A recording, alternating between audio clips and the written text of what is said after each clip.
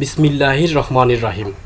উদ্ভিদ বিজ্ঞান বিভাগে অধ্যয়নরত অনার্স দ্বিতীয় বর্ষের প্রিয় শিক্ষার্থীবৃন্দু, আশা করছি করোনার এমন কঠিন মুহূর্তে তোমরা সুস্থ আছো এবং বাসায় নিয়মিত পড়াশোনা করছো। তোমাদেরকে স্বাগত জানিয়ে শুরু করছি অনলাইন ক্লাস লেকচার 1। আজকের বিষয় আবৃতবীজী উদ্ভিদের শ্রেণীবিন্যাস তত্ত্ব, ট্যাক্সোনমি অফ এনজিওস্পার্ম। বিষয় কোড 223003। উপস্থাপনায় আছি আমি এমএইচ মিলন, প্রভাষক, উদ্ভিদ বিজ্ঞান বিভাগ, উত্তর বাংলা বিশ্ববিদ্যালয় কলেজ, কাকিনা, কালীগঞ্জ, লালমনিরহাট। প্রিয় শিক্ষার্থী, প্রথম অধ্যায়ের শিরোনাম আবৃতবীজী উদ্ভিদের পরিচয়। আর এই অধ্যায়ের আলোকসূচিতে রয়েছে আবৃতবীজী উদ্ভিদ কাকে বলে, আবৃতবীজী উদ্ভিদের বৈশিষ্ট্য, আবৃতবীজী উদ্ভিদ এবং নগ্নবীজী উদ্ভিদের মধ্যে পার্থক্য, আবৃতবীজী এবং টেরিটোফাইট উদ্ভিদের মধ্যে পার্থক্য এবং আবৃতবীজী উদ্ভিদের উন্নত বৈশিষ্ট্য। শুরুতে জানবো আবৃতবীজী উদ্ভিদ কাকে বলে।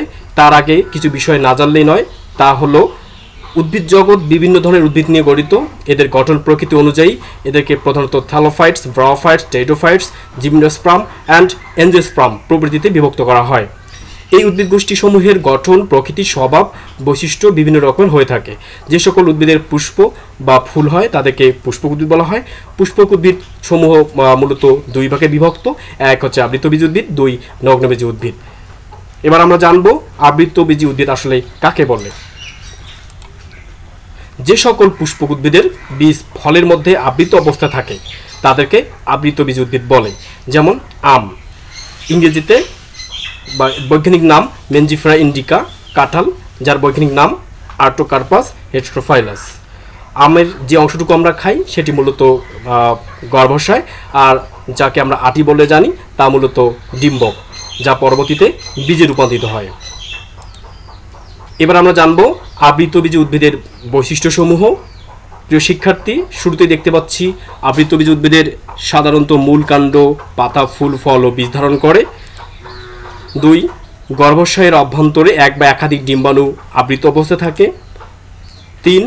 নিষেকের পর এদের গর্ভাশয় ফল, যা আমরা খেয়ে থাকি, এবং ডিম্বাণু বীজে পরিণত হয়, যা পরবর্তীতে নতুন গাছ রোপণে সাহায্য করে।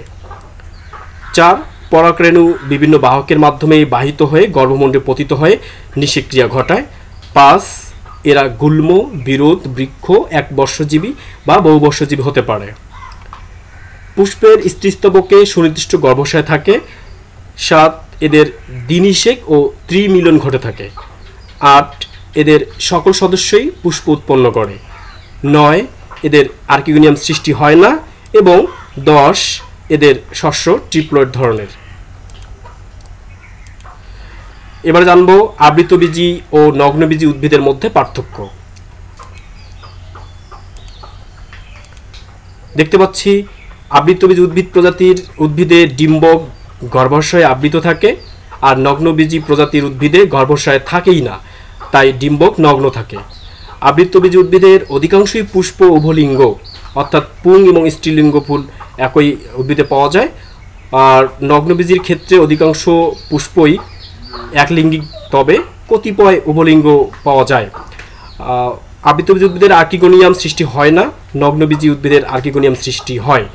আবৃতবীজীর পরাগায়ন পরোক্ষ ধরনের হয়, আর নগ্নবীজীর পরাগায়ন প্রত্যক্ষ ধরনের হয়। আবৃতবীজীর শস্য নিষেকের পরে সৃষ্টি হয়, আর নগ্নবীজী উদ্ভিদের শস্য নিষেকের আগেই সৃষ্টি হয়। আবৃতবীজী উদ্ভিদের শস্য ট্রিপ্লয়েড ধরনের, আর নগ্নবীজী উদ্ভিদের শস্য হ্যাপ্লয়েড ধরনের। আবৃতবীজী উদ্ভিদের দ্বিনিষেক ঘটে, আর নগ্নবীজী উদ্ভিদের দ্বিনিষেক ঘটে না। আবৃতবীজী উদ্ভিদ পৃথিবীতে প্রাধান্য বিস্তারকারী সংখ্যায় বেশি রয়েছে, আর অন্যদিকে নগ্নবীজী উদ্ভিদ পৃথিবীতে সংখ্যায় খুবই কম, যতটুকু রয়েছে তাও আবার অনেকটা বিলুপ্তির পথে। এবার জানবো আবৃতবীজী ও টেরিটোফাইটসের মধ্যে পার্থক্য। প্রিয় শিক্ষার্থী, স্ক্রিনে দেখতে পাচ্ছি আবৃতবীজী উদ্ভিদের ফুল, ফল ও বীজ উৎপন্ন হয়, আর টেরিটোফাইটসের ফুল, ফল, বীজ উৎপন্ন হয় না। আবৃতবীজী উদ্ভিদ সবাই হেটেরোস্পোরাস, আর টেরিটোফাইটস হলো হোমোস্পোরাস। আবৃতবীজী এদের পরিবহন টিস্যুতে ভেসেল ও সঙ্গীকোষ থাকে, আর টেরিটোফাইটসের পরিবহন টিস্যুতে ভেসেল ও সঙ্গীকোষ থাকে না। আবৃতবীজী উদ্ভিদের পুং গ্যামেট ফ্লাজেলা বিহীন ও নিশ্চল প্রকৃতির, আর টেরিডোফাইটসের পুংগ্যামেট ফ্লাজেলা যুক্ত এবং সচল প্রকৃতির। আবৃতবীজী উদ্ভিদের আর্কিগোনিয়াম সৃষ্টি হয় না, তবে ভ্রূণথলি সৃষ্টি হয়। আর টেরিডোফাইটস উদ্ভিদের আর্কিগোনিয়াম এবং অ্যান্থ্রিডিয়াম সৃষ্টি হয়। এবার জানবো আবৃতবীজী উদ্ভিদের উন্নত বৈশিষ্ট্যগুলো। এদের অভিযোজন ক্ষমতা অনেক বেশি, তাই সমগ্র পৃথিবীতে এরা প্রাধান্য বিস্তারকারী উদ্ভিদ গোষ্ঠী। 2, পরিবহন টিস্যু জাইলেমে, ভেসেল এবং ফ্লোয়েমে সঙ্গীকোষ থাকে। 3, যৌনজনন সংগঠনের জন্য বিশেষায়িত পুষ্প গঠন করে। গর্ভাশয় বিকশিত এবং নিষেকের পর ফলে পরিণত হয়। যৌনজননের পাশাপাশি আবৃতবীজী উদ্ভিদের অঙ্গ জননও ঘটতে দেখা যায়, যেমন শাখা কলম করেও নতুন আমরা উদ্ভিদ পেতে পারি।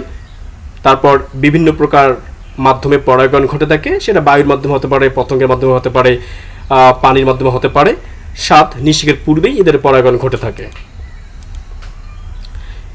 আমরা এতক্ষণ যে আলোচনা করলাম তা আমরা চিত্রের মাধ্যমে খুব সংক্ষেপে বুঝতে চেষ্টা করব।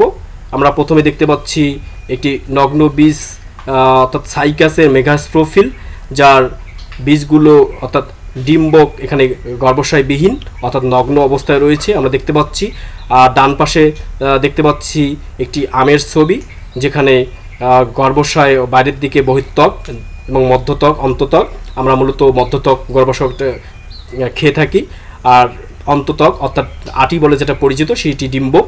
সেই ডিম্বকটিকে দেখা যাচ্ছে গর্ভাশয় দ্বারা আবৃত অবস্থায় রয়েছে, তাই মূলত এটি আবৃতবীজী উদ্ভিদ।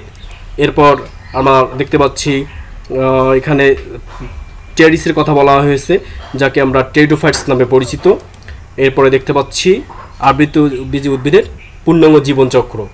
প্রিয় শিক্ষার্থী, এই মধ্যে শেষ হয়ে গেল আজকের লেকচার 1 ক্লাসটি।